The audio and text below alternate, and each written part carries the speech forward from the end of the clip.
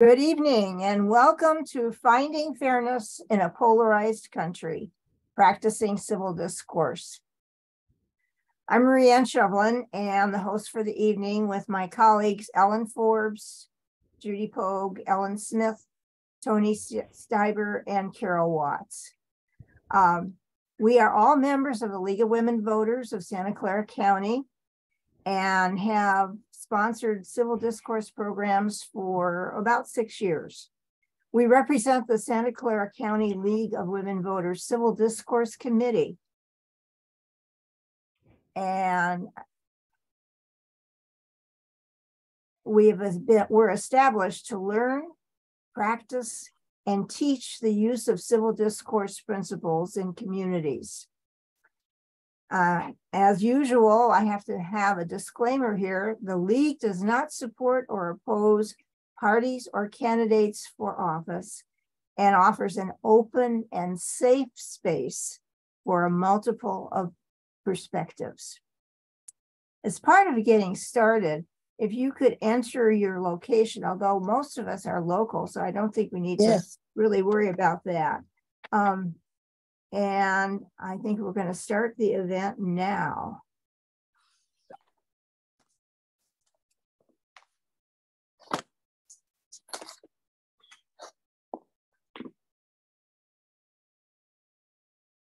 Our purpose is to learn how to converse with civility, to listen actively, to really hear another perspective, but not to convince others to our perspective, and to practice respect and empathy for others and what we might term others.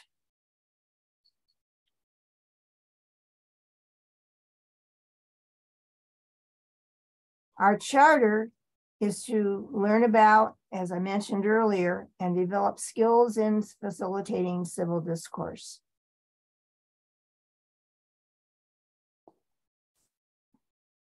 What is civil discourse? Ellen, you want to speak to that?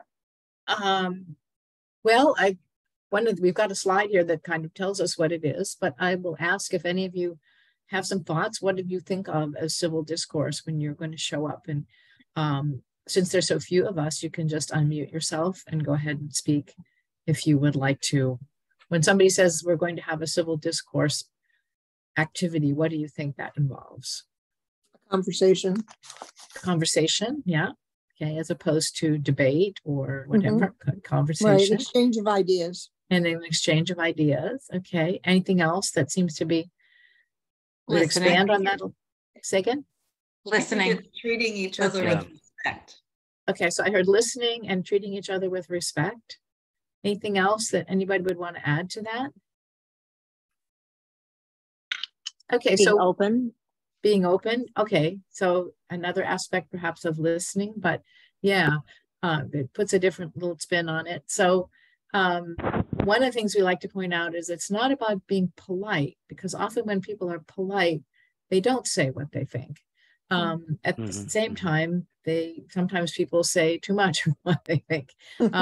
So it's about coming together, the ability to talk about the common good, and as in this quote, that to call American democracy back to its highest values in spite of differences. So the Wikipedia definition is here, the engagement in discourse or conversation, trying to expand our understanding. Okay, and I like this, that there is a freedom of speech to it, that you are free to speak and everyone is expected to listen respectfully. So I think we have a good idea of what it is we're trying to do, and we're going to have some conversations tonight, but this is the real purpose of our meeting, is for us to be able to talk in this way. Okay, then we have our focus tonight is on fairness, and Carol's going to talk about some of the issues of fairness.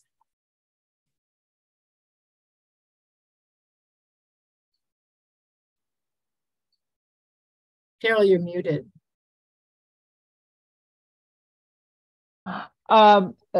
This is a chart that has been used in the League for quite a while, showing now I will admit that I am going to give some of my own personal viewpoint about all this, showing the difference between quality and equity. In my own mind, we must really see that there's a barrier and it's the barrier that in my mind is the most important, that barriers may not enable everyone, depending on what their, in this case, what their height is. And therefore, we can't just give everybody exactly the same, that maybe we have to adjust for, in this case, their height. And let's go to the next slide. And this to me is a very interesting slide because it really tells what happens if you remove the barriers. And in my mind, equality or justice is the goal. Sometimes I think equality is sometimes the goal. That equity, frankly, I see equity as almost an affirmative action. That anytime we choose an equity goal, we should at least also understand that hopefully this is only temporary until we can remove the barriers. So I don't know what my colleagues think about the way that I have talked about this, but it's sort of the way that I've been looking at it recently. Does anybody else have anything that they'd like to say about these concepts? Not yet. Okay. I think I love the pictures. Mm-hmm. And I like the way you make the distinctions between what each of the pictures might be showing us. Well, one thing I like about this statement of removing the barriers. Removing the barriers, I think, helps everybody just think of the cutouts on sidewalks which are intended for people with wheelchairs, but it helps anybody, fathers pushing strollers and bicycle riders and children and so on. So removing barriers is good. Okay. I agree with that. Any other comments? This is Nina. I have seen the first two pictures. I hadn't seen the justice one. I really appreciated that very succinct description of equity being like affirmative action and is temporary until we can remove the barrier, and then we'll have justice. I really appreciate that. Thank you. Any other comments?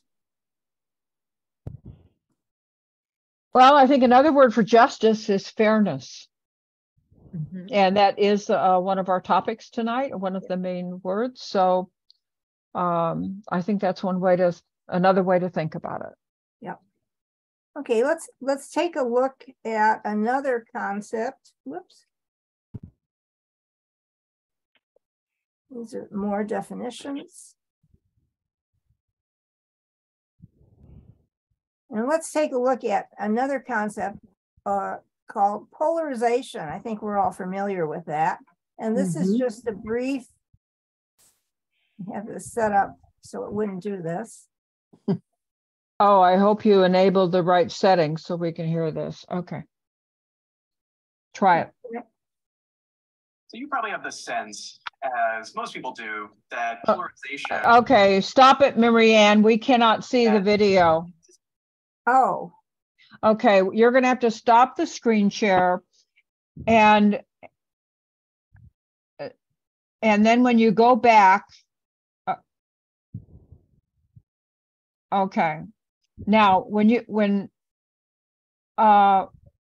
go back to screen share and you set to share the screen, be sure you say share sound in the lower left-hand corner before you press share. Do you see that? Okay. So share sound and optimize. I don't know whether optimize for video clip matters, but I think you need to, although we heard the sound, what I didn't see was the video. We didn't see any picture, yeah. Let's try this.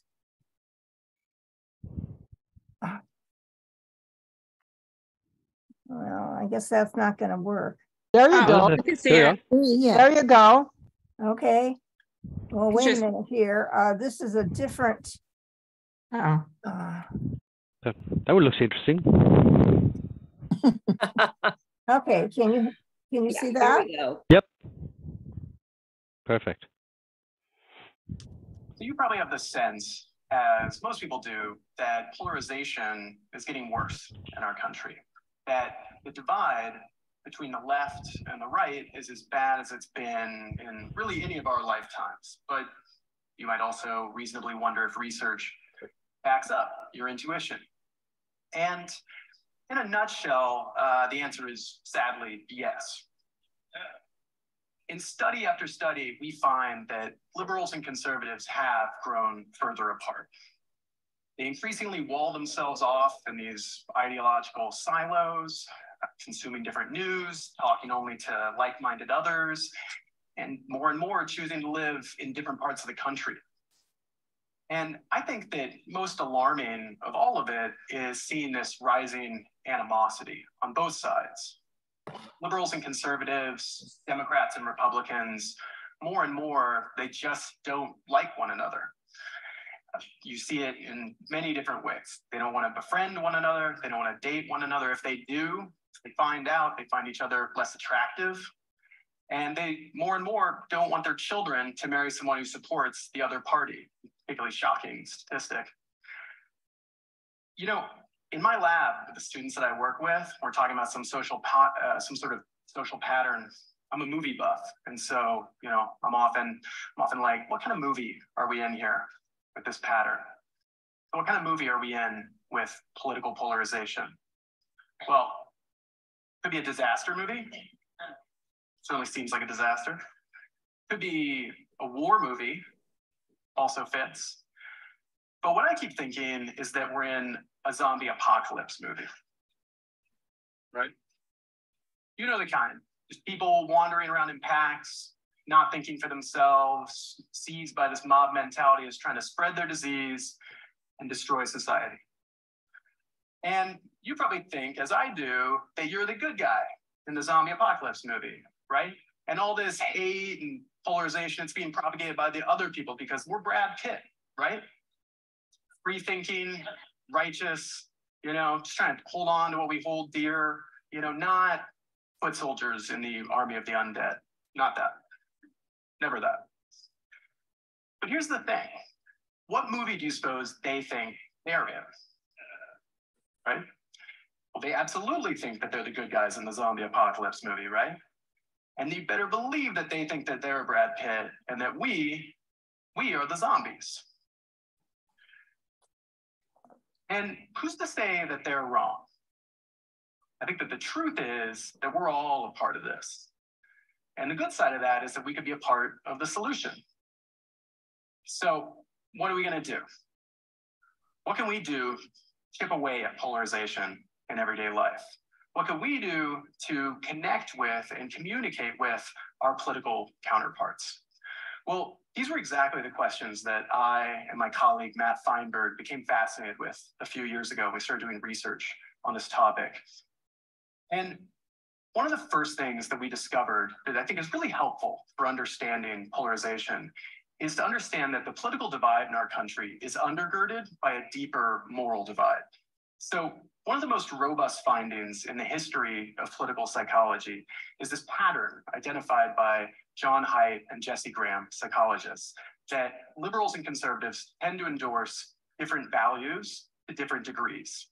So, for example, we find that liberals tend to endorse values like equality and fairness and care and protection from harm more than conservatives do. And conservatives tend to endorse values like loyalty, patriotism, respect for authority, and moral purity more than liberals do. And Matt and I were thinking that maybe this moral divide might be helpful for understanding how it is that liberals and conservatives talk to one another and why they so often seem to talk past one another when they do. So we conducted a study where we recruited liberals to a study where they were supposed to write a persuasive essay that would be compelling to a conservative in support of same-sex marriage. And what we found was that liberals tended to make arguments in terms of the liberal moral values of equality and fairness. So they said things like, everyone should have the right to love whoever they choose.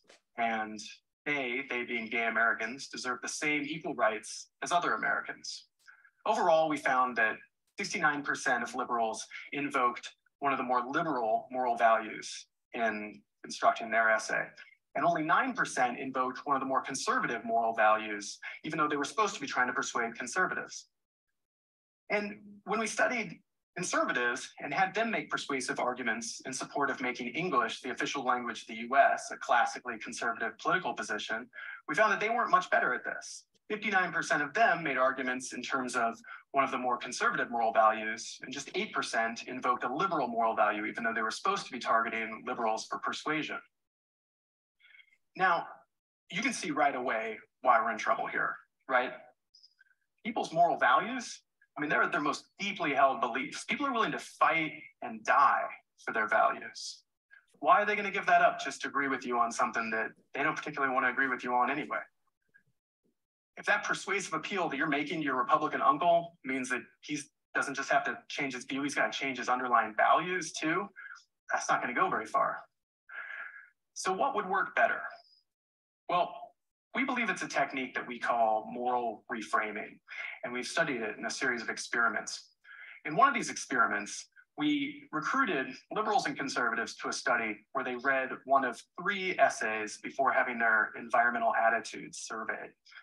And the first of these essays was a relatively conventional pro-environmental essay that invoked the liberal values of care and protection from harm. It said things like, in many important ways, we are causing real harm to the places we live in, and it is essential that we take steps now to prevent further destruction from being done to our earth.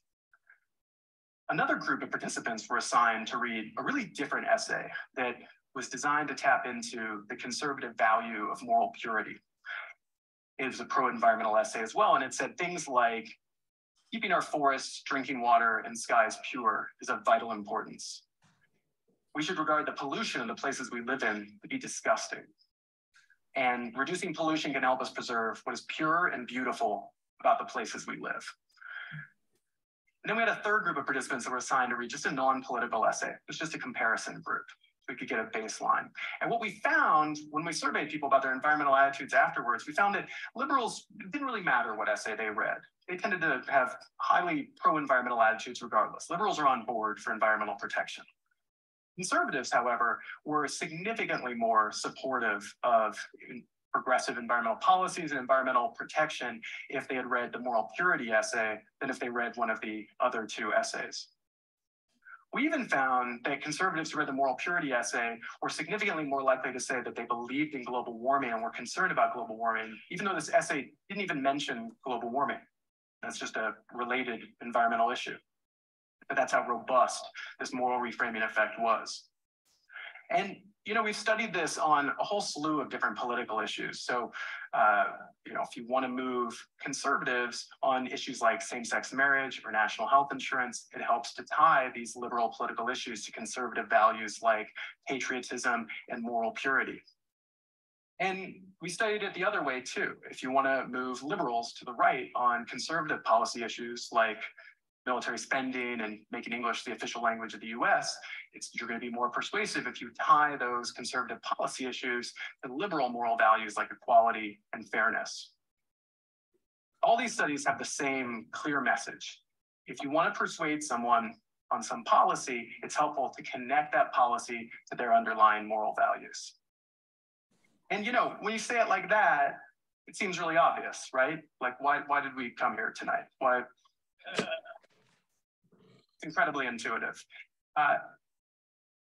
And even though it's something we really struggle to do.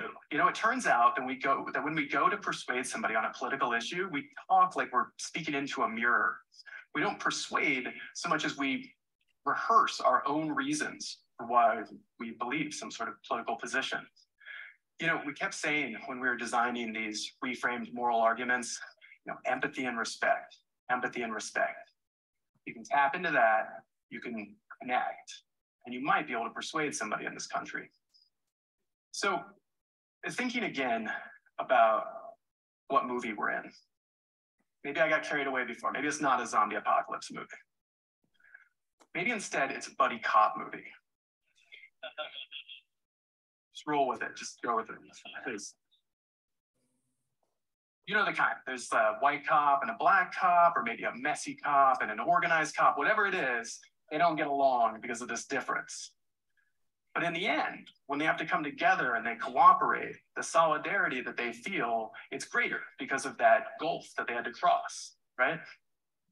And remember that in these movies, it's usually worst in the second act when our leads are further apart than ever before. And so maybe that's where we are in this country, late in the second act of a buddy cop movie.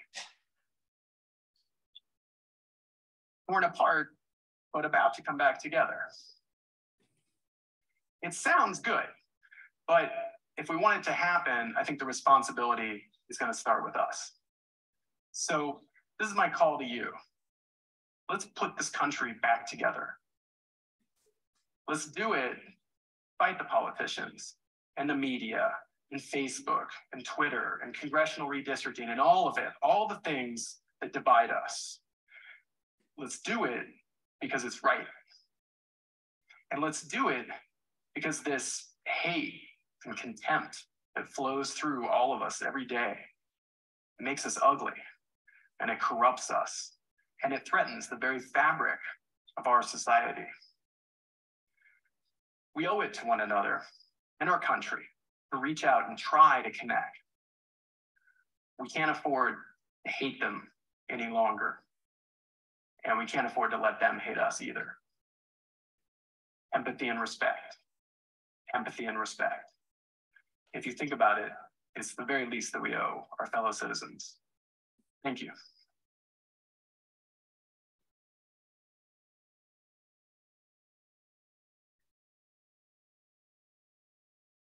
Well, with that in mind,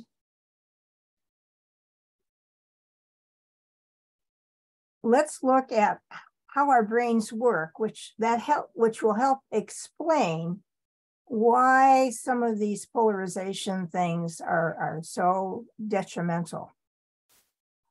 We make the majority of our decisions based on feeling instead of thinking. And our decisions are influenced by our emotions and many invisible influences. These are quotes from Dr. Terry Wu, who is a neurophysiologist and has done a lot of research on how our brains work and why they work the way they do. Rational consumers do exist. We're all capable of making rational decisions. What makes us human is largely due to the highly developed frontal cortex that we have, this area in here. Our frontal cortex is much larger than that of other mammals, and that part of the brain is the gatekeeper of our emotion-driven behaviors. It can overrule our impulsive decisions, just because it can doesn't mean it always does. Very often, even rational decisions have many emotional elements. This is because we don't analyze all the information. We don't always have access to the facts needed to make a completely logical decision. Wherever we lack facts, we often, emotion will kick in and nudges us towards certain decisions without our full conscious awareness. And neuroscientists have discovered that up to 95% of decisions are made based on emotional responses instead. There's another even more important factor, and that is belonging. We tend to favor those who are part of the same groups as ourselves. And studies have found that small commonalities that are often overlooked have the power to motivate people to be more collaborative and helpful, being part of the group or the tribe. Now, let's look at our conversations and how we're going to talk about some of these topics. Now, we do have, and Carol is going to talk a little bit more about this now. Carol? Yes, we've just chosen 4 different topics, and we didn't know how many people were going to come tonight.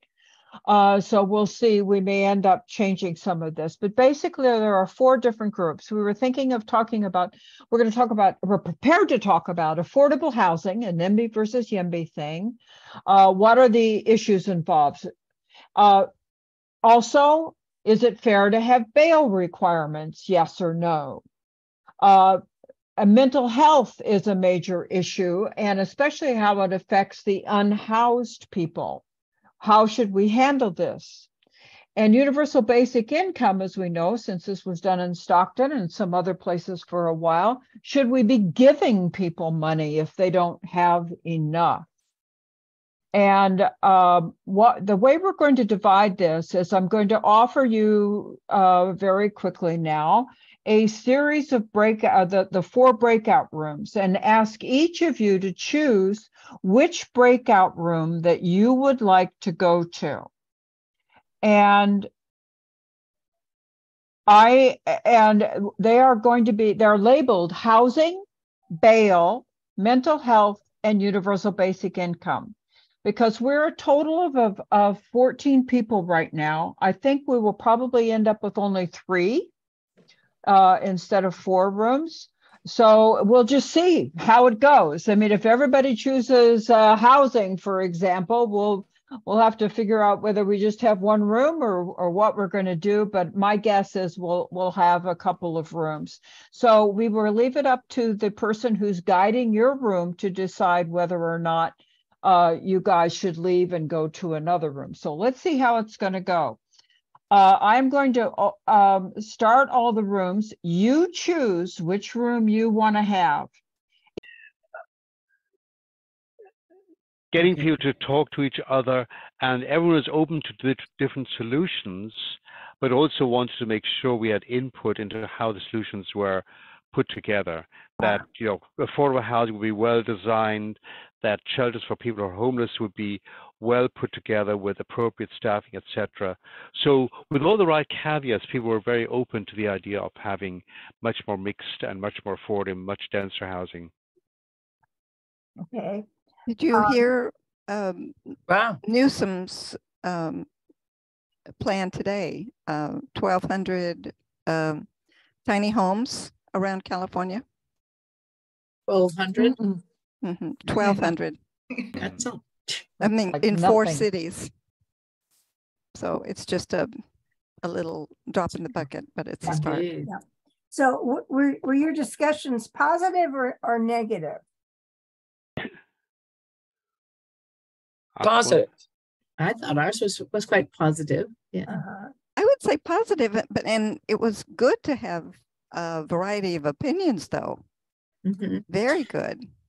Yeah, and I think that was in the universal income, and I think they weren't so much opposing opinions as different perspectives and concerns and things you need to think about, different ways of looking at the problem.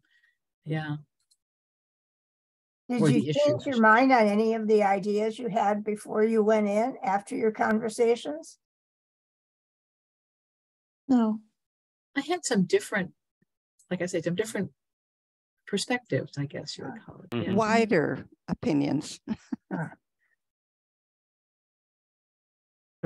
One of the interesting things I heard, oh, go ahead, Linda. Oh, I was just going to say that I think for me, it helped to crystallize my thinking more, to actually articulate it and have discussion and, sort of increase my interest in actually learning more too. Which group were you in, Linda? The mental health one. Yeah. The most interesting comment that was made was that the group agreed with all the things, both the pros and the cons. So just quit calling them pros and cons. They were just statements of fact. Yes. Or options. And that's really the point, that none of these issues are completely black and white. There's always the the optimal solution is somewhere in the middle, which is a mix of pro and con aspects of an issue. Well, thank you. That's good to hear. Yeah. Yeah. When Tony mentioned all the caveats, that was helpful in our group on the UBI. There's so many things to consider before you jump into that kind of a thing. I think the question that's always in the elephant in the room is always, what happens if you've got somebody who's a real firebrand who participates in these discussions, and how do you work with that person? Because obviously one of the things we're trying to do with civil discourse is figure out, how do we bridge the really nasty political divides? And if you can have a polite discussion, that really helps, but that's not always possible. Well, what I've learned from civil discourse materials is you start with anything basic, like, do you like broccoli? I mean, anything, something you can agree on, and go from there. Yeah. I love it. Yep. Yeah. So how could we improve this process for future events? I just somehow get more people. How is it possible to choose a subject that would be divisive among, let's say, League of Women Voters types of people? Well, we thought housing might be. Was it? Well, even with housing, I think people agreed on the basic principles. And we tried to talk about, well, what happens if we built a homeless shelter right next door to our own house or your own house? Because that's where it would really, the rubber meets the road. And the people were generally in agreement, well, if it's put together in the right way, with appropriate caregivers and so on, then yeah, it's probably all right. Would others in the group agree with what I just said? Interesting. Yeah. I maybe one thing that maybe could have helped would be to force us to talk about our issue in terms of the opposite stand. I don't know quite how I would have been stumped to do that, but that's probably where I want to get to. I actually I'll just briefly participated in some kind of workshop where that was actually the case. You were assigned which side you would take, and I was told to be anti-abortion, and it was a very interesting thought process. Well, if it's killing, isn't it? It's murder. And how do you argue with someone who feels that way? So it didn't change my mind, but being forced to step into that mentality made me see something in a different way. And it was a very comfortable situation where everybody was very, the point was to try to, again, discuss things. So you could even try some of that. What's it mean to try to argue the other side? So like you have high school debating. Yeah, like high school debating. You just get the topic and you go with it. Yeah.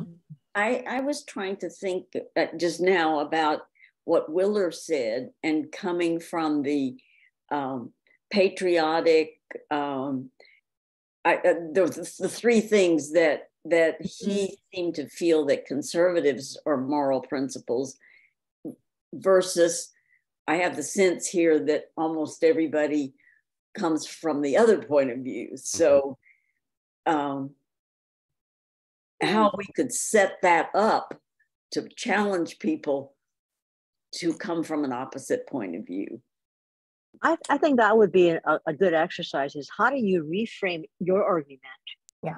Using the Rob Wilder talk, reframe it using the values that are important to sort of the opposition, and so that you can, and how do you work toward coming toward common ground? Because what I enjoyed about our Lunch with League speaker today, Professor Skinnell from San Jose State, is he talked about the importance of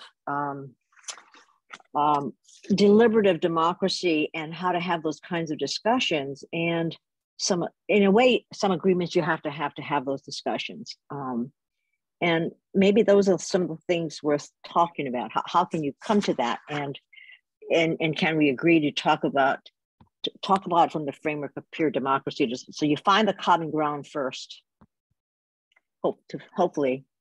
Mm-hmm. And I have to say, it was very positive for me to think about that. You know, it's and also not to focus on the negative in a way. He's talked about talking to your friends about not taking democracy for granted and talking about the positives, because we hear the negatives so much.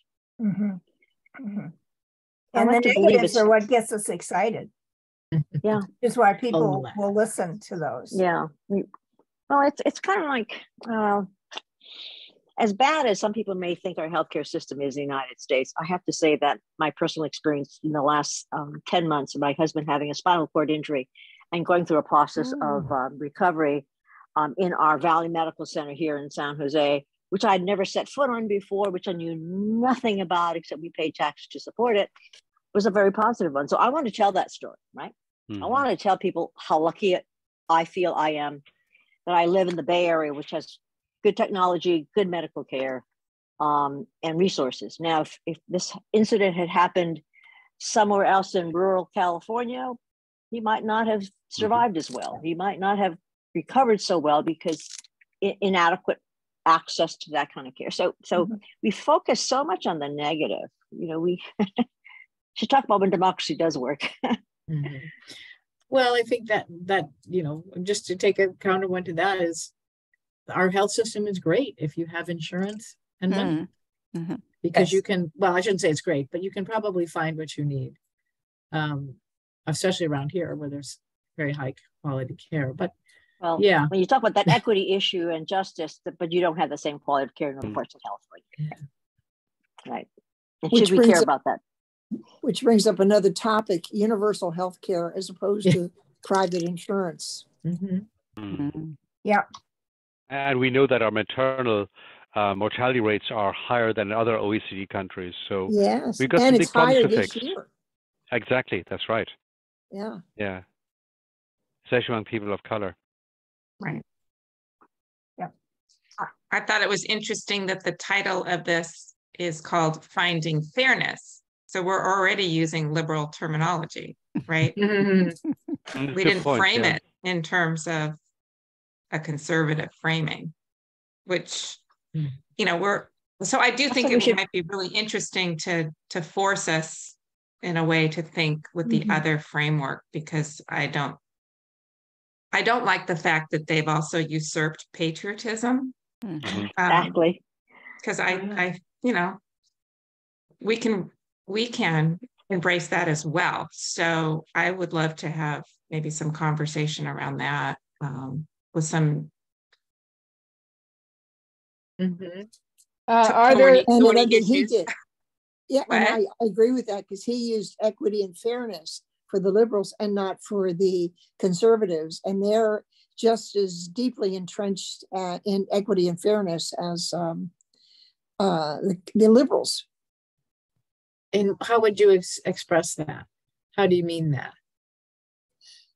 Well, I think if you talk to conservatives about equity and fairness, you would probably come up with the same set of pros and cons as the liberals would. Depending upon they wouldn't, but they wouldn't use the term equity and they wouldn't use fairness. They would use fairness. They probably use equality more than equity. But they would use equality and they'd use fairness. Well, they may use the same terms, but not necessarily put as much emphasis on the terms as liberals do. I think that's the point of what Jonathan Haidt mentioned in his book, that, you know, generally people will agree on these different moral values, but conservatives will put more emphasis on this set of values, and the wacko liberals like myself would put more emphasis on those values. Ellen has her hand up. Yeah, I was calling back the really interesting book by Jonathan Haidt called oh shoot, the title's escaping me. But The Righteous Mind. The Righteous Mind. But he included something that Willard didn't, which is that there's a very strong feeling about justice among conservatives, that you should get what you deserve and what you earn. Yes. As opposed to, oh, let's give everybody a universal basic income. So that's all this fairness and caring, as opposed to you have to earn it, and if you earned it, you should get to keep it. Yeah. So it is a kind of justice, yeah, because I think liberals are just as I think that justice is just as fair to liberals as they are to conservatives. Right. So the words take on a different, Can I have the name of that book again? What was your book? It's called The Righteous Mind. I'll put in the chat. Oh, very good, Tony. Good. HAIDT. Yeah. So somebody earlier mentioned the three focuses for conservatives. It was the patriotism, the purity, and sanctity. No, authority. Authority is that authority. That purity, authority, and justice. Just no. Well, patriotism. It's loyalty, right? Patriotism, which to me falls over into authority in some ways. Actually, it's loyalty. Loyalty. That was it. And purity, or in this book, he talked about sanctity. I think people also talk about purity in the same vein. There have been variations of the terms in various presentations. Well, this discussion afterwards has been very helpful to me about how we might approach things differently. So I really appreciate it.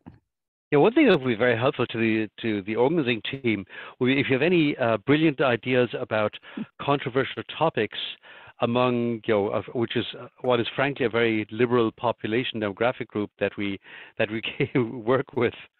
So if you have some ideas of things that might be very controversial, or we might have to go back to high school debating subjects type things and see what we can make of those. Well, we started out with a long list of about 10 different topics, and we culled that down to the 4 topics that we had today. And among those original set of topics were abortion. And there was a lot of hesitancy about approaching that as a topic of discussion. Do you see Debbie's idea? Yes. That's good, Debbie. We do that because on Nextdoor, people will say, I saw bicyclists almost get hit, and then half the people are like, well, he probably deserved it. He was doing bad things. The bicyclists are saying, well, the cars need to be more careful. So there's a definite division there. Thank you. That's a good idea. Yeah. And somewhere in the middle is the right information. Probably. Yeah. Isn't that always the case? Yep. Okay, well, I want to thank all of you so much for your participation this evening and your ideas and your wisdom, because I know I learn, and I think we all learn a lot from each other, which is one of the reasons we will continue to have this kind of events